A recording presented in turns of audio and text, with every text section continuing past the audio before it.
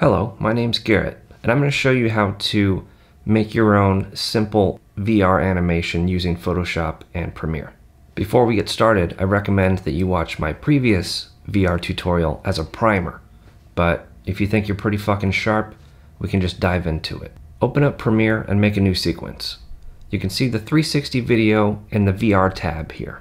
You have a few options. Ambisonic audio is what rotates with the camera.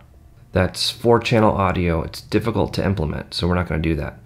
Down here we have stereoscopic video, which is 3D. That's basically two different pieces of video stacked vertically, and I'm not going to get into that. We're going to stick with monoscopic. That's your standard 2D video. So select monoscopic, full resolution, regular audio. We're going to be working in 8K, which seems like a lot, but that's actually the standard resolution for 360 video. Now I'm going to open up Photoshop. I have a 360 photo here already, and you can download this yourself to play around with. I'll provide a link for that. It's already in the 2x1 equal rectangular format, so we just have to make sure it's the right size.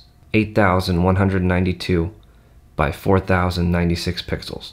And we can already use this in Premiere, so I'm just going to save it as a JPEG, and I'm going to drag it into my sequence. To view it in 360, I can toggle that preview window.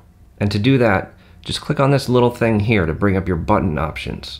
And then make sure you have this VR icon selected. Now we can toggle that. So we can view our content in equal rectangular or the 360 test view. And you can also bring up some options here that lets you widen the preview.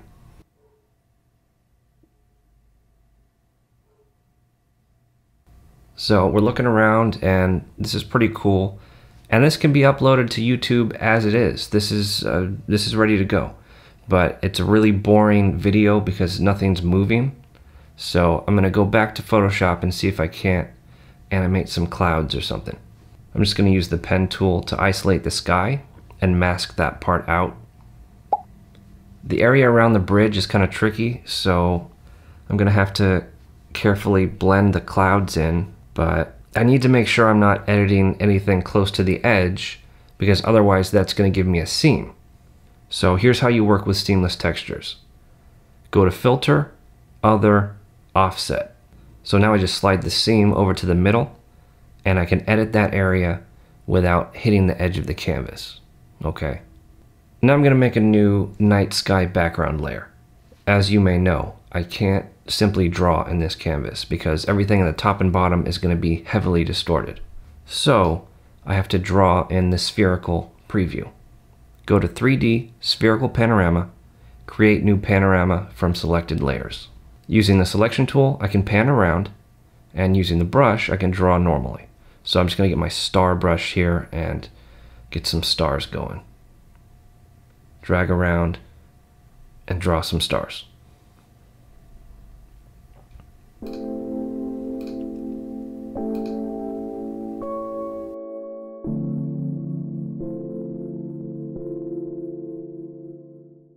When I'm finished, I double click on my texture. This takes me back to the equal rectangular view. I can save this image and then drag it into Premiere as a background layer. Now I have two separate layers, and I can apply effects to them separately. I can move them around or change the colors or brightness. I could try to put another layer on top of that one. I'm going to try to make an over-the-top Aurora Borealis animation shimmering across the night sky. Let's see if I can do that. Here's my Aurora Borealis drawn in the same canvas as before. And this is basically just a scribble that I motion blurred at an angle.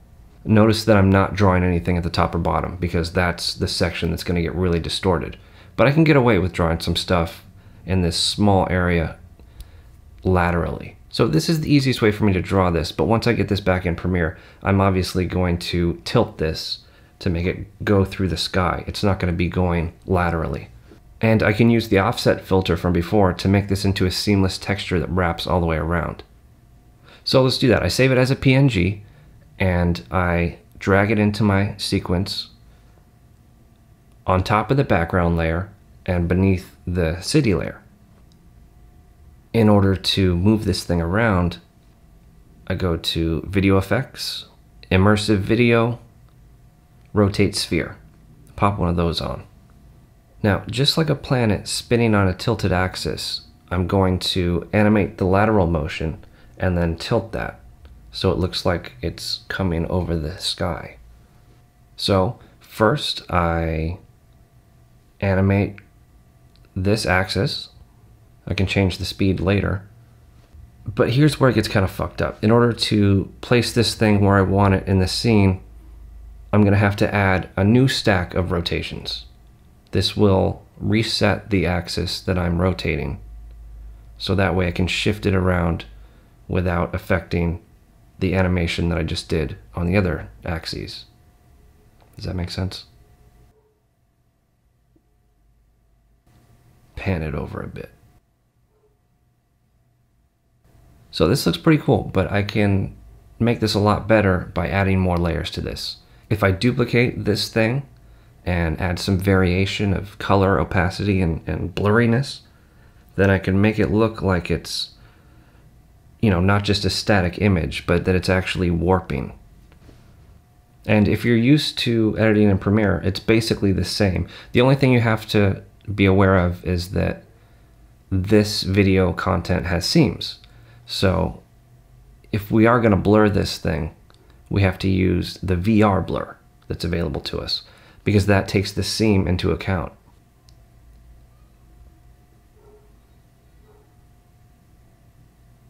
But yeah, now I have a smooth animation in the sky there. And if I wanted this to look really good, I would isolate the water and try to get some flickering lights on the waves. My computer can barely run this as it is, so I'm just going to wrap it up. In your export settings, you're going to want to render this as an HEVC at full resolution. And when you scroll down, you'll see at the bottom of the options, there's a little checkbox that says your video is VR. That's really all you need. So hit export. When it's finished, upload it to YouTube. It should automatically be identified as VR content. It's pretty easy. I recommend setting it to private just so you get a chance to look at it before it's actually live, because this is probably going to take half a day to process itself. But once it's done, you can watch it on your phone or your headset or whatever. And that's about it. Thanks for watching, and let me know if you have any questions. All right, I'll see you next time.